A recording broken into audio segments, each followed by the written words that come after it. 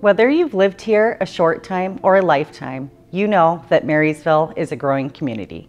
Growth management is a complex subject. In this series, we'll break down how the city manages growth. Let's get started. Marysville and Snohomish County are among the growing communities required by Washington state law to plan for future population and employment growth.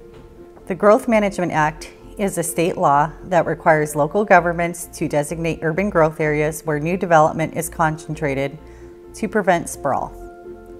The GMA also directs the designation of critical areas and natural resource lands to protect the environment.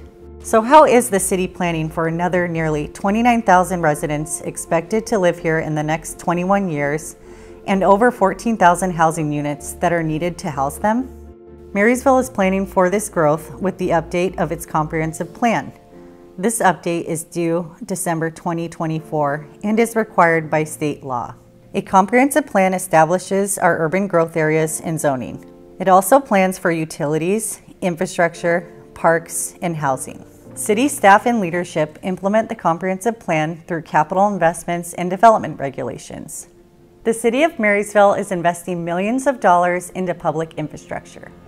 This includes roads, water, sewer, stormwater treatment, parks, and more to serve current and future residents. The city is also preparing a housing action plan to better understand the plan for Marysville's housing needs and a climate action plan to help prepare the community for extreme weather events and foster resilience to these events.